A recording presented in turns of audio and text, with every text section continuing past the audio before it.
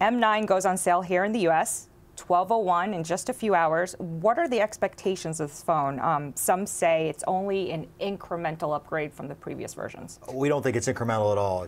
If you look at HTC One franchise, it won Smartphone of the Year the last 2 years in a row. So we wanted to build on that success, actually make it more beautiful than ever, make it easier to hold, so you'll find it more narrow than the M8. We've moved the power button down so it's more ergonomic. It's contextually aware, so it actually knows, am I at home or work, and will serve me up the applications that I'm mostly using at home or work, or that I'm using on the road. It really is a premium product, and with uh-oh protection, you can buy it with peace of mind. The uh-oh protection plan, one-time free replacement within the first 12 months of purchase.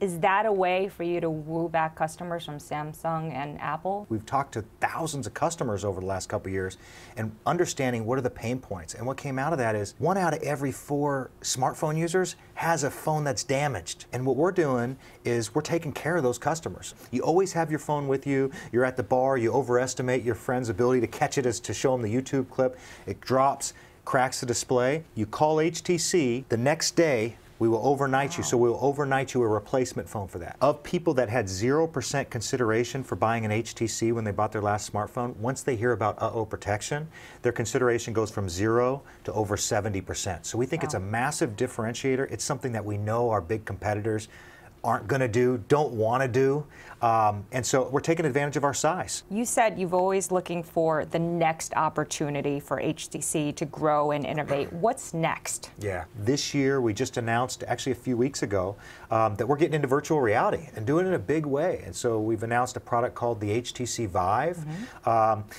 which is ultimately born out of a partnership between HTC and Valve, who runs the Steam network, and we're going to launch a virtual reality product that's going to blow people's minds before the holidays this year.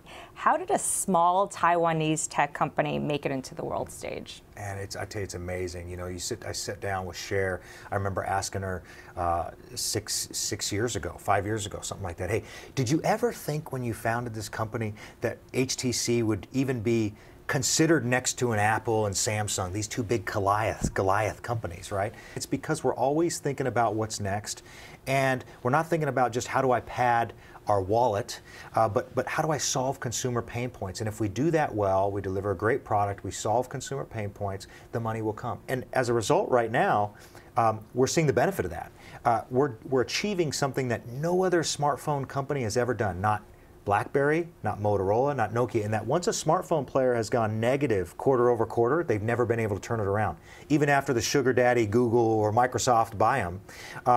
And we've done that.